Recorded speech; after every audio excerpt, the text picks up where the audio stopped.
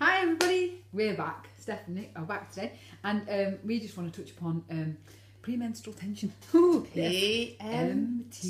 Let's drink to that. Oh yes, PMT.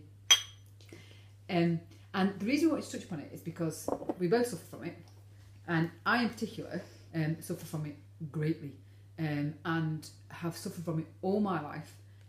But now I think because I'm 42 and approaching premenopausal age, in fact you're premenopausal from about the age of 35, it's got worse. Oh, that's frightening. I know, it's got worse then.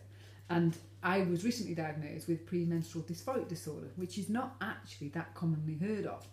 And there's not an awful lot known about it. But for those of you who've ever had PMT, where you feel stressed, you're angry, you want to cry all the time, imagine that now times by about 1,000.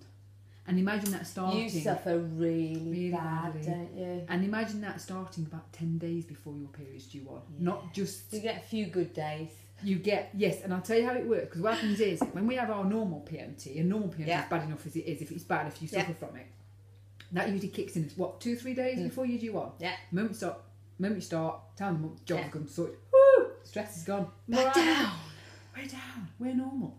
Yes, so premenstrual dysphoric disorder starts 10 days before you're due on. It starts in the luteal phase of your time of the month, and you become really emotional.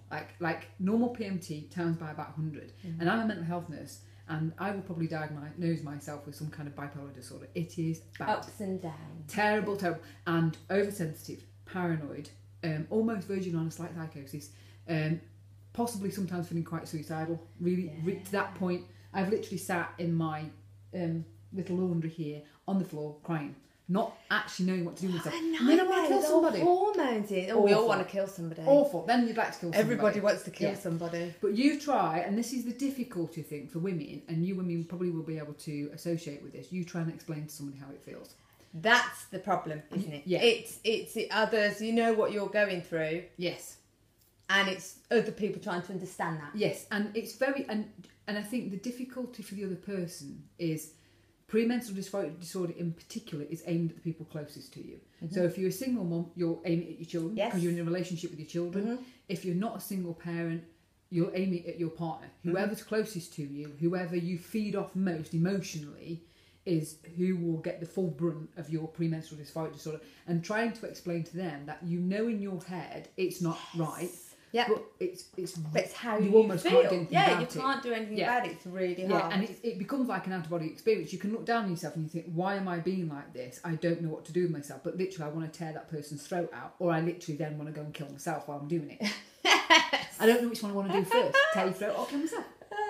But how can they, like for me, I've never really suffered with, not bad with PMT. I get a bit growly, but not bad with PMT. But I've noticed as I'm getting older, it's slowly starting to creep in. And it gets worse towards and I'm getting really age. frustrated with it because I don't like it myself. It's awful. I don't want to feel it.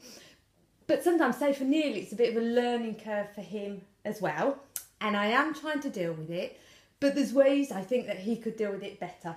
Okay. For example, I will wake up, maybe feel a bit gritty, and I will now, because I still recognise it, I will admit that I feel gritty. Right. So I will say, one word answer, and he'll go, what's wrong with you? And I'll go, look, feeling very gritty, feeling like, I can't yet rein it in, just feeling cross. So what I do, I put up a protective barrier. Yes. And I go quiet. Oh, see, I don't. I go louder. I go quiet. So I go quiet and I'll give like 1 or 2 word answers. So he'll ask me a question and I'll go, yeah, that's fine. Right? He'll ask me another question, I'll go, yep, great. And then he'll go, what's wrong with you? I'm like, I have just said I am feeling a bit gritty, which is why I am quiet. And I just need to be quiet. And I just need to be quiet and I just need just that time. And then 10 minutes later, he'll ask me a question and he'll go, gosh, seriously, what is wrong? You're so grumpy. Oh my God. And he said, just told you. And you're like, oh my, yes, I am. And I have admitted that I am. And you telling me, let me put it in simple terms. I'm feeling like a lion right now.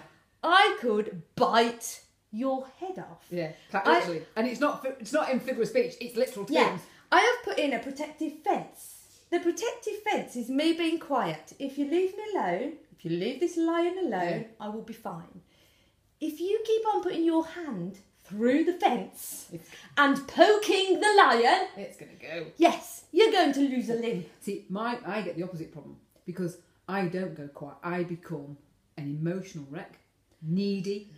I think my partner's going to leave me all the time. I literally become almost... I hyperventilate. I have panic attacks. If he doesn't text me back within half an hour, I will physically have a panic attack. Yeah. And as much as I can reassure myself in my head that there's nothing wrong, it's time of the month, it's a full-blown... and I'll ring him. Why haven't you? And I'll get like that. And it's very difficult for that person to understand that. And it's very difficult for a person to understand why a 42-year-old woman who's quite bright gets like that. Mm-hmm. And it's not like that at work. I don't do it at work. I can rein it in at work, and it's very strange to explain to somebody why you can rein that in at work, but when you're not in effect in a relationship with people at work, it's not attached to any emotion. No emotions, Work's no connections. Not attached to any emotions. I have acquaintances at work. Yes, I don't have friendships. Yeah. I'm not in love with anybody at work. Yeah. It's all to do. And if you read the diagnostic criteria of premenstrual dysphoric disorder and premenstrual depression, it's all to do with your relationship. And unfortunately, it's all the brunt of the person who is with you. Yes, definitely. And what I need at that time, which is very difficult when I'm so awful, is somebody to just say, yes, Nick, yes, Nick, yes, Nick. Yeah. Constantly reassure me, which is tiring for that person. No, I think that's what everybody needs. If you've got PMT, though, like even in where I go quiet sort of thing, life would be fine. And it's not like... It's hard, isn't it? 'Cause then they go, oh my gosh, I've just got to agree with everything you do. Just make life easier. Do you know what? Yes, I'm not condoning how I am. Yeah, and that's what I mean. Because it's like, oh no, you've got to bow down to me because I'm a bit gritty. No, it's not like that. Yeah. It's just try not to start conversations that really shouldn't be started right now or trigger just things. Cuddle me and tell me everything's all right and have patience. Yeah. And it's... Because we both recognise we do it, and I recognise that I do it. And I'm like, I'm sorry... You know, I am feeling a bit gritty, but if I just get some quiet time, I'll be fine. If you could get somebody who doesn't have PMT or premenstrual dysphoric to experience it just once, the out of controlness of it, the feeling that you know what you're doing is wrong, but you physically and mentally can't stop it, and it's like a roller coaster that's running. I've tried to describe myself like I'm constantly trying to keep the lid on a bubbling volcano. That when it erupts, it will erupt either to the point of me on the floor breaking my heart or erupting to the point where I literally want to throw the person out who's living with me, which is awful. And I think the awful thing about it is for me personally, because you know you've been so bad for almost a 10-year period, you have the guilt, you have the shame, you have the neediness afterwards because you feel awful and you know you're not a bad person. Yeah. But you become somebody you actually don't recognise. You know, you're saying that now, and I say I'm not too bad now, but I'm getting worse and worse and worse and worse. We'll talk about that later. I think I'm gradually getting worse from my PMT, but I'm trying to manage it. But I was saying to you, going towards my mum had the worst menopause, and everything you explained was kind of her menopause. Yeah. I see myself going the same direction, and I've said to Nikki, apologise to Neil in advance if I kind of lose my mind. Because it's awful. It's an awful thing to go through. I think it is awful, and I really feel for people around you as well. I feel for my daughter. Definitely. I feel for my partner. Which is why I do the protective, quiet thing. So, you know, you're lucky that you can control it. And I'll walk out. And even if Neil goes, "What's wrong with you again?" Most time I'll just walk upstairs and just kind of in the bedroom because I know I'm really trying to control it because I don't want to say something that I regret. But then equally, it's just like saying in my situation, look, I'm really trying hard here. You need to really try hard too. Yeah, and I think that's what we've got to try and get our partners to understand as well, isn't it? Is that if you walk away, what you're trying to do is contain the situation. And you're not just being grumpy enough. Yeah, and I struggle to do that at the minute. Mine's changed since I've been taking a load of stuff, which we'll talk about in a bit, but I've always struggled to walk away. I haven't got... And I think it's because it's very difficult for the other person in my situation to understand that I don't mean anything that I say, and if they acquiesce to me, they're not acquiescing to me, they're just trying to help me manage a very difficult... And I know it... And the awful thing I think about it is women, as in me, and maybe you at this time, it becomes very much about me.